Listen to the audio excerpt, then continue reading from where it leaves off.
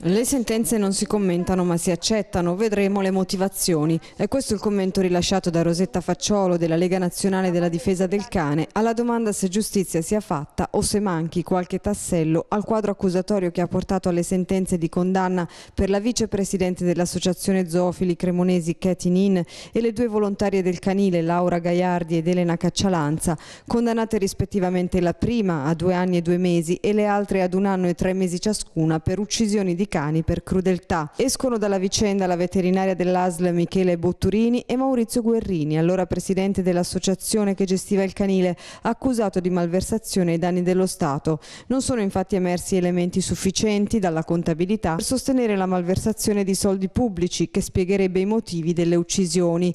Il canile comunale di Cremona ha convenzioni con 42 comuni limitrofi e la possibilità per i vertici di fare altre convenzioni e prendere altri cani significa introiti maggiori.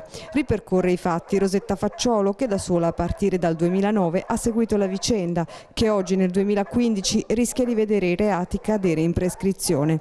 A spingere l'animalista ad avvicinarsi al canile le voci che giravano in città sulle uccisioni di cani, voci rimasti tali fino all'ammissione di una delle volontarie. Da allora la Facciolo si mise a frequentare il rifugio del cane per raccogliere elementi da portare in tribunale. In più occasioni le prove furono archiviate perché non sufficienti per un'inchiesta, ma la collezione di elementi è proseguita fino a far partire il procedimento.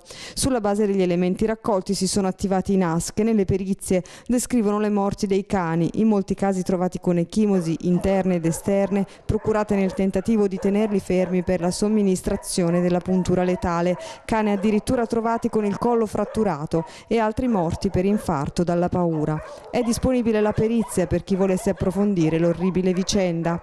Oggi l'associazione zoofili esiste ancora e gestisce ancora il canile comunale dove operano ancora Katy Nin e Laura Gaiardi. Anche i ruoli, a parte Guerrini, rimangono invariati, come le convenzioni.